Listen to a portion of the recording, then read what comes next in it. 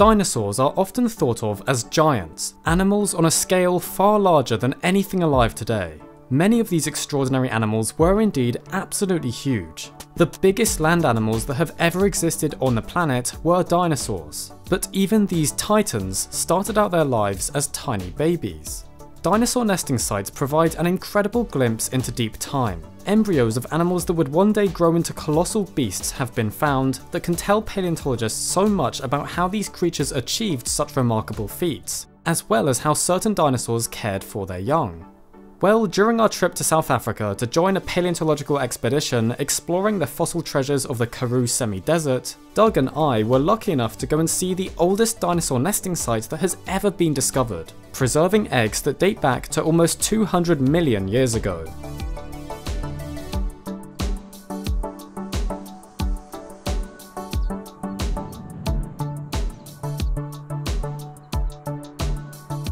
It was day 3 of our South African adventure, and after having seen so many remarkable hominid fossils and exploring the cradle of humankind, we were now setting off into the field to search for much older fossils. Having had a very early start and waking up at about 4:30 in the morning, we had some difficulty loading our luggage. See, it's not as easy as it looks. Shut up. Eventually though, we were ready to set off. And just after 6 AM, we were finally on our way out of Johannesburg. Thrinac's 2021 had officially begun. After a couple of hours of travelling south from the city, it was time to stop in order to fuel up the vehicles. But the place where we'd stopped wasn't just any ordinary fuel station. So we got a nice petrol station here, car park and everything. There's Doug. And then zoo. Just a zoo with lions and black leopards. Not exactly the best place to keep wild animals, I'd say. This was a very bizarre sight for us Brits. This roadside zoo seemed to be keeping all sorts, including African wild dogs, as well as a black leopard which you can just about see in this footage. After several more hours of journeying through very, very flat land, eventually we started to see some mountains. We were approaching a town called Clarens, near the border with Lesotho, and driving through the magnificent Golden Gate Highlands National Park. The towering sandstone mountains were an incredible sight as we made our way along the winding roads, and we immediately understood what makes this area of the country so special. And clearly, we weren't the only ones who were impressed by the scenery here. It turns out that aerial shots of the beautiful national park were used in Black Panther, so we were literally driving through the real-life Wakanda. Golden Gate is also a significant place for paleontological discoveries, with some extraordinary fossils having been recovered from the red sandstones forming the impressive cliffs. One of these discoveries comes from early Jurassic-aged rocks in the park, in what is known as the Elliott Formation, where the oldest dinosaur nesting site in the entire world was found. The dinosaur in question is a kind of sauropodomorph named Massospondylus carinatus, an early relative of the later giant long-necked sauropod dinosaurs. This species has actually been known about for a long time, with English anatomist Sir Richard Owen, creator of the name Dinosauria, first describing the animal in 1854 based on fossils found in Free State, South Africa. It was a medium-sized dinosaur, achieving lengths of between 4 to 6 meters, with a very small head at the end of an elongate neck. And Ben and I had actually met a beautiful specimen of this dinosaur the previous day, while visiting the Origin Centre at Wits University.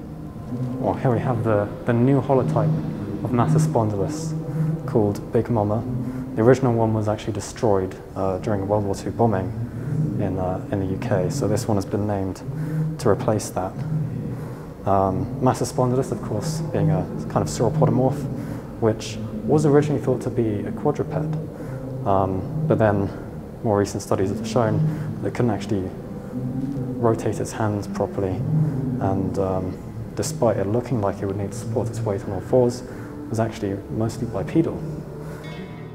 This revelation about the locomotion of Massospondylus was made thanks to a study published in 2007, which experimented with rotating the forelimb bones of the sauropodomorph and its relative Plateosaurus, finding that neither of them had the required range of motion to enable efficient, regular quadrupedal walking. Therefore, although the proportions of the dinosaurs had led many previous researchers to assume they were quadrupeds, they were in fact bipedal. So despite the adults of Massospondylus being bipedal, it turns out the juveniles were actually quadrupedal. And how do we know this? Well, a find in 1976 by paleontologist James Kitching in the Golden Gates National Park discovered the oldest dinosaur eggs ever to have been found, still the oldest ever to have been found, about 190 million years old, and inside were the embryos of these animals. Later excavations in the Golden Gate Park that started in 2006 revealed 10 more egg clutches from the road cutting, exposing the remarkable sight. Analysing all the preserved embryos within the eggs revealed that these babies had a horizontally held neck, relatively large forelimbs almost the length of the hind limbs, and big heads for their size. So they must have been quadrupedal in order to move around. Interestingly, these proportions, as well as the lack of any well-developed teeth, also led the paleontologists to suggest that it might mean that they needed to be cared for by their parents. There are even some fossil footprints from the nesting site that have been attributed to baby Massospondylus individuals, and they do indeed show them walking on both fore and hind feet. The idea that quadrupedality in the later giant sauropods therefore evolved through pedomorphosis, essentially the retention of juvenile traits into adulthood, was also proposed, and is a pretty interesting concept. Just behind me here is the actual formation from which the Massospondylus eggs and nesting site was discovered. I still see some bones in it.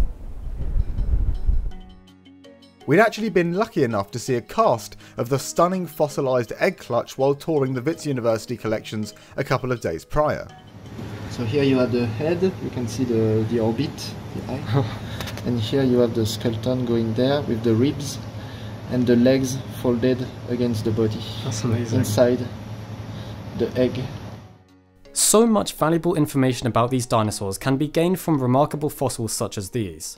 Not only did it allow researchers to work out that Massospondylus switched from being a quadruped to a biped as it grew, but the layout of the clutches illustrates that the mothers would organise them into tightly packed rows, an adorable bit of inferred prehistoric behaviour. The fact that so many clutches have been recovered here too, and from a few different horizons within the exposure, shows that it was likely used as a seasonal nesting site by these animals. The sedimentology of the locality suggests that there was a pond present nearby, so this access to water and therefore also food sources, as well as the soft sediment for burying the eggs, would have made it an ideal place for the dinosaurs to nest. It was amazing to get to see such a unique locality that's given us so much insight into the paleobiology of these remarkable animals. But there was still more to see. After travelling on through the town of Clarence, we headed further southwest, and slightly off-road, to Mafube Mountain Retreat. Here it's possible to hike partway up one of the mountains where an impressive dinosaur trackway is located, and where you can quite literally walk with dinosaurs. The bedding surface of the sandstone on which these footprints are found preserves more than 80 three-toed dinosaur tracks altogether, and also dates back to the early Jurassic. The prints were made when these dinosaurs walked along a dried up riverbed nearly 200 million years ago, with desiccation cracks formed by the drying out of the bed also being preserved alongside the footprints. The creators of these trackways all seem to have been theropods, since the prints show the three characteristically long pointed toes of this kind of dinosaur. Considering that there are both large tracks and small ones, paleontologists have tentatively suggested that the smaller prints could have been made by Coelophysis, while the bigger ones might have been Dracovenator.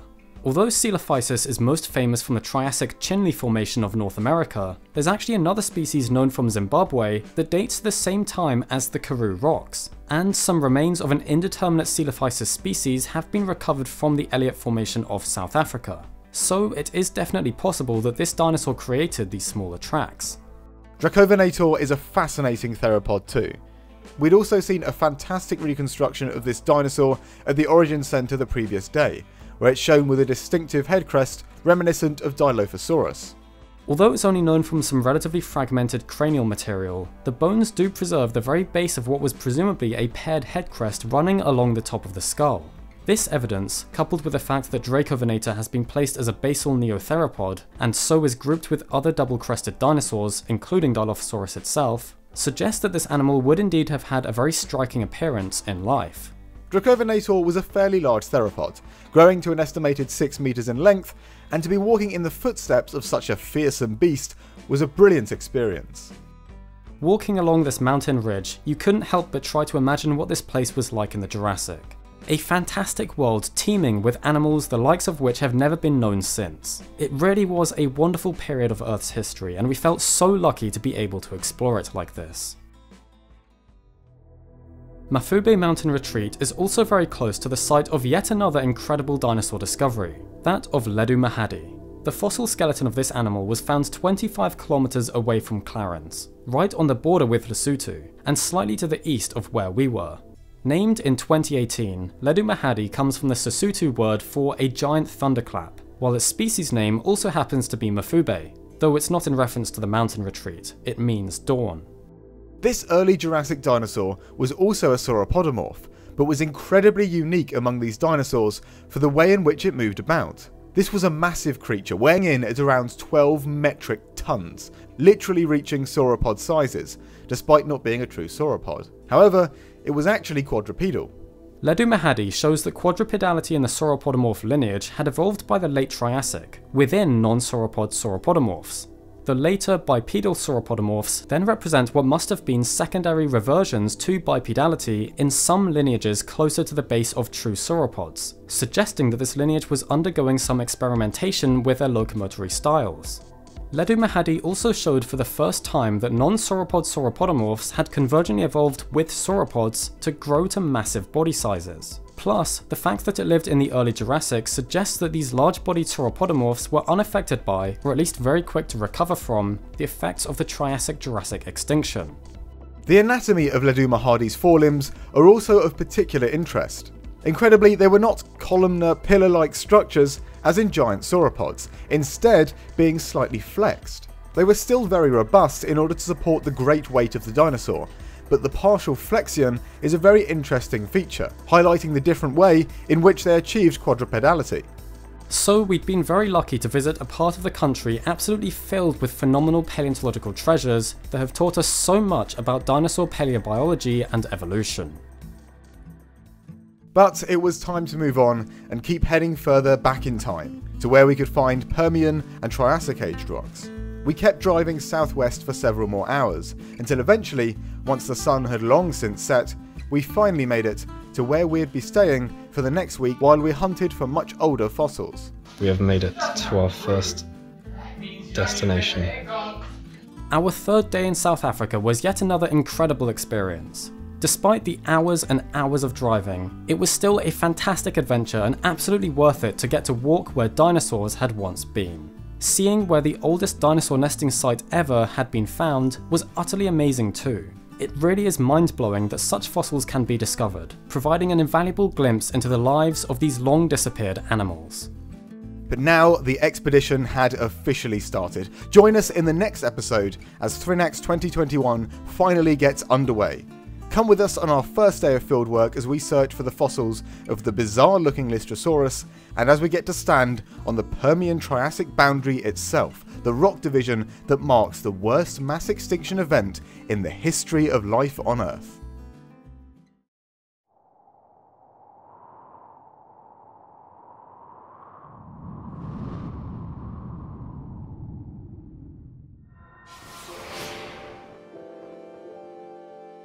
Thank you so much for watching this video. I hope you enjoyed it and learned something new, and I really hope you're enjoying our South African adventures so far. A huge thank you once again to everyone who donated and made this trip possible, allowing Doug and I, as well as students of Wits University, to get this experience doing paleontological fieldwork.